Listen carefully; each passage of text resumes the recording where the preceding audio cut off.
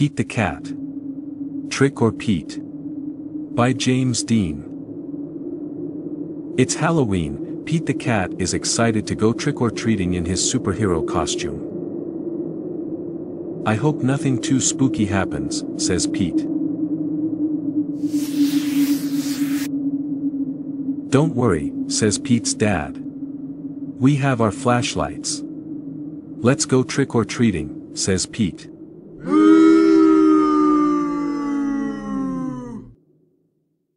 Pete and his dad walk outside. The wind rustles the leaves. Pete sees something moving in the tree.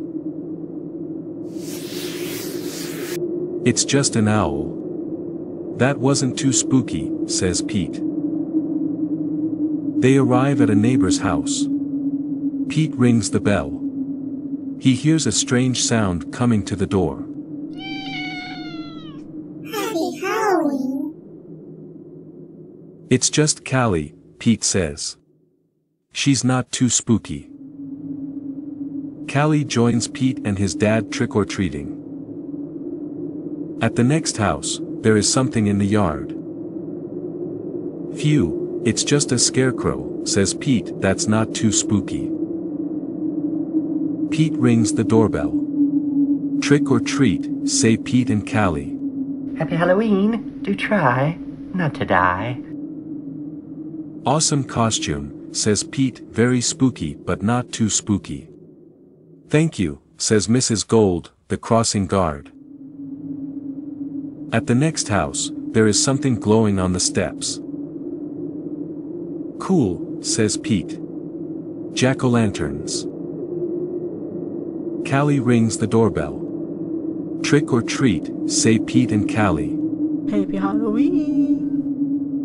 It's Pete's teacher. "One piece of candy each," she says. Suddenly, they hear something behind them. "What was that?" asks Callie. "Oh, it's just our friend Emma," says Pete. "Not spooky but groovy." "One last house, and then we'll go home," says Pete's dad. Pete rings the bell. Ding dong. Yikes. It's a spooky ghost. Screams Pete. "Don't be silly, Pete. It's just me," says Grandma. Callie and Pete get treats and hugs. Trick-or-treating wasn't too spooky at all. It was actually full of sweet surprises. Happy Halloween.